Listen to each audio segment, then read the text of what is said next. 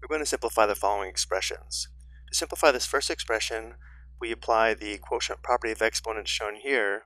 A raised to the power of m divided by a raised to the power of n equals a raised to the power of m minus n. So when dividing and the bases are the same, we subtract the exponents, and it's always the top exponent minus the bottom exponent. So looking at our fraction here, notice how we have three quotients, one involving base 3, one involving base a, and one involving base b. And before we apply the quotient property, let's write 3 as 3 to the first. So 3 to the first divided by 3 to the negative 1 is equal to 3 raised to the power of 1 minus negative 1. And then we have a to the second divided by a raised to the power of negative 5, which equals a raised to the power of 2 minus negative 5. And then finally we have b to the negative 1 divided by b to the third, which is equal to b raised to the power of negative 1 minus 3. So this is equal to 3 raised to the power of 1 minus negative 1 is 1 plus 1 or 2. A raised to the power of 2 minus negative 5, which equals 2 plus 5 or 7. And b raised to the power of negative 1 minus 3, so we have b raised to the power of negative 4. When expressing a simplified expression, we must use only positive exponents. So now we'll apply the negative exponent property shown here. A raised to the power of negative m equals 1 over a raised to the power of positive m. One way to remember this exponent rule is to write a to the negative m as a fraction with a denominator of 1. And then if we move a to the negative m down to the denominator, the sign of the exponent changes. So if we write this expression as a fraction, the denominator is 1. So if we move b to the negative 4 down to the denominator, the sign of the exponent changes. We can also evaluate 3 squared. 3 squared equals 3 times 3, which equals 9.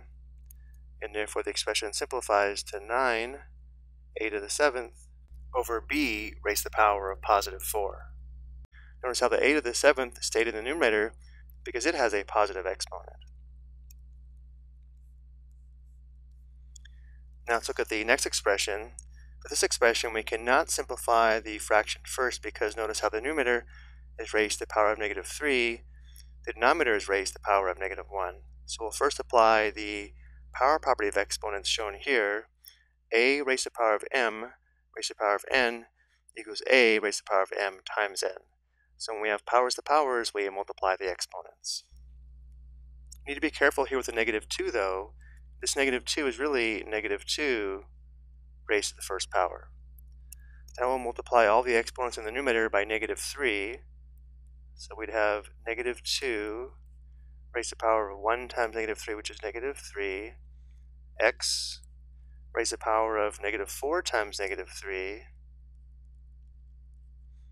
y raised to the power of negative 3 times negative 3. In the denominator, we'll multiply all the exponents by negative 1, so we'll have x raised to the power of 2 times negative 1, y raised to the power of 2 times negative 1, and z raised to the power of 2 times negative 1. So in the numerator we have negative 2 raised to the power of negative 3, x raised to the power of negative 4 times negative 3, which is positive 12, y raised to the power of negative 3 times negative 3, which is positive 9.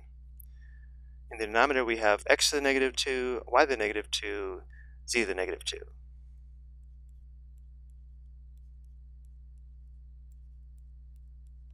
Notice how we only have the base of negative 2 in the numerator, and it has a negative exponent. So we'll move the base of negative 2 raised to the power of negative 3 down to the denominator, which will change the sign of the exponent to positive 3. So in the denominator we have negative 2 raised to the power of positive 3. Notice here we have a quotient involving x and a quotient involving y. When applying the quotient property of exponents shown here, when we subtract the exponents, if we have a fraction, the result is in the numerator. So x to the 12th divided by x to the negative 2 is equal to x raised to the power of 12 minus negative 2 in the numerator. And then we have y to the 9th divided by y to the negative 2, which is equal to y raised to the power of 9 minus negative 2 in the numerator. And then we still have z to the negative 2 in the denominator, to express this using a positive exponent, we'll move this up to the numerator, and therefore we'd have z raised to the power of positive 2 in the numerator. And finally, we'll simplify these exponents. So we have x raised to the power of 12 minus negative 2, which is 12 plus 2, or 14. And then we have y raised to the power of 9 minus negative 2, which is 9 plus 2, or 11. We have z squared. In the denominator, we have negative 2 raised to the power of 3, which equals negative 2 times negative 2 times negative 2, which is negative 8.